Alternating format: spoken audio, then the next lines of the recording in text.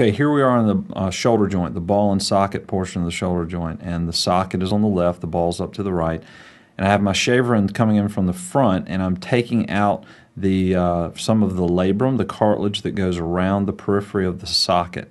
I'm taking out all the non-repairable tissue, but you can see how it's loose and detached from the front edge of the socket.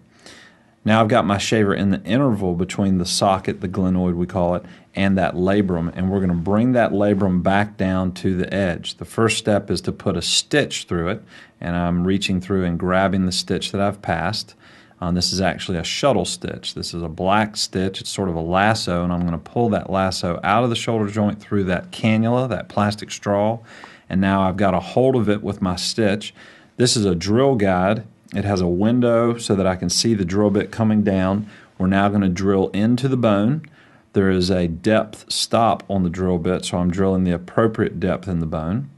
Then I'm going to take that out and I'm going to pass an anchor. This is a plastic anchor that will dissolve over several months, as will the stitch.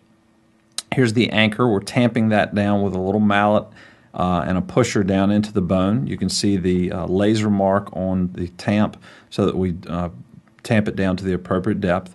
And then I'm coming in with a pair of scissors and I'm cutting the stitch. And now I'll come in with a probe next and just test it and make sure that we've appropriately snugged that labrum, that cartilage, and repaired it back to that front edge, and that's a very nice repair.